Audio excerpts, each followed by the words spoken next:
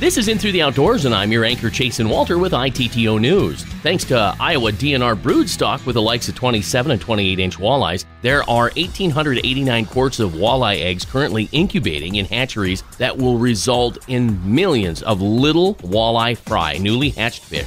East Okoboji and Spirit Lakes will get 549 quarts. They expect to stock more than 1.1 million 2-inch walleye in Iowa lakes, rivers, and streams this summer. I was privy to evidence that some walleye on Devil's Lake are in the process of reabsorbing their eggs. Probably happened more than we know. Water temperature a couple of weeks ago was only about 48 degrees. There's also evidence that female walleye successfully spawned and males were milting. An 888-pound Blue Fin Tuna was caught off the coast of Florida, and it broke the previous state record by 61.5 pounds. But because it took more than one angler to reel in the behemoth tuna, it will not be considered a state record. It took 6 people and 4 hours to boat the 9-foot-long fish.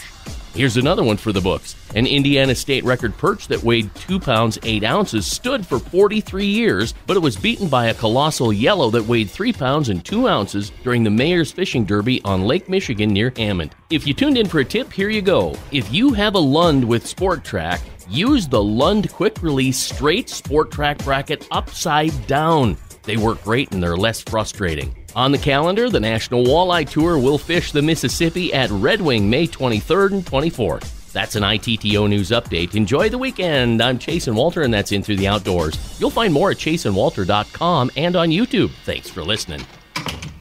Here's an invite to check out chasenwalter.com for more In Through the Outdoors. You'll find episodes in print, and you can use it to buy the latest from Kuiu and Chasen Walter's microbeaded snells. And please add ITTO to your YouTube music playlist.